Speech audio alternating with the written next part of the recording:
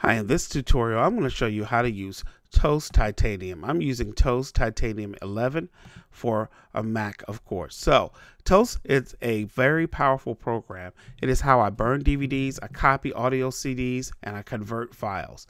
So, when you open up Toast, you'll see a few things. You'll see data, you'll see audio, you'll see video, copy, and then you'll see convert. All right. So what I'm going to do is the most popular thing that people do with Toast is that video.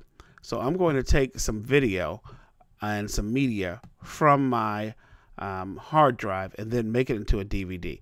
Now I'm not going to make any kind of menus or anything like that, and I'm going to do a regular DVD. So I'm just going to click on that. Alrighty. So I want to autoplay disc on insert, and then I don't want things to play continuously on this video. This is a wedding video, part of a wedding video. So menu style, I'm just going to choose no menu.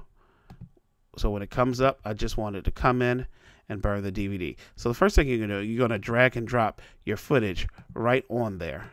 Now, what I did with my footage is that I convert my footage to something called an M2V in Apple Compressor. And that makes it quicker and easier to burn the DVD, at least for me.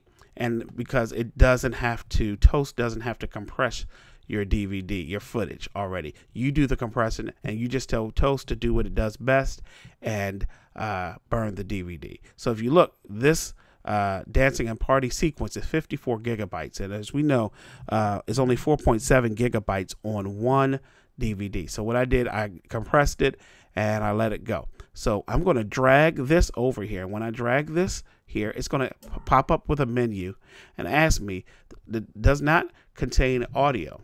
And of course, it's a separate audio file. So I'll hit yes, and then I'll just choose the audio. And then when I choose it, it's right there.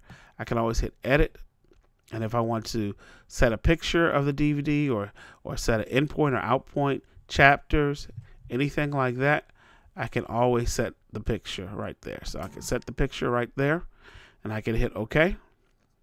Or if I wanted to add chapters to it, automatic or manual, I can do that as well. Now I can also say in my settings how many I want to burn, and all of that good stuff, how many copies, anything like that. So it shows MPEG 2, 4 megabits per second, 8 megabits max. That's the encoding that it did. And then the audio is Dolby Digital. So no menus. The quality I want is good. You could put it better or best, but I just leave it at good. And all we're going to do is just hit burn. And it shows you the amount of space remaining. And once it burns, it'll just pop right out. And then I'm going to put the title, if Ask You Dancing DVD, and then hit OK. So it's going to ask me to insert a disk.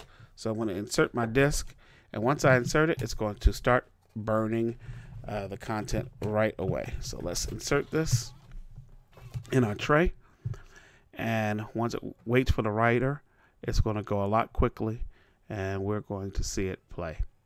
All right, so we'll be right back and show you the finished product. One thing I wanted to show before I show you the finished product is that what it does, it multiplexes it, and then it's going to encode it. And it's not going to take a long time at all because I've done most of the heavy lifting once I compress the DVD. So my advice to you, when you do a DVD or burn one, instead of just exporting a QuickTime movie, you want to do some type of compression. And if you have Apple Compressor, it's $49. You can go in, they have a preset for DVDs. If you know nothing about it, you can go right in there and use that.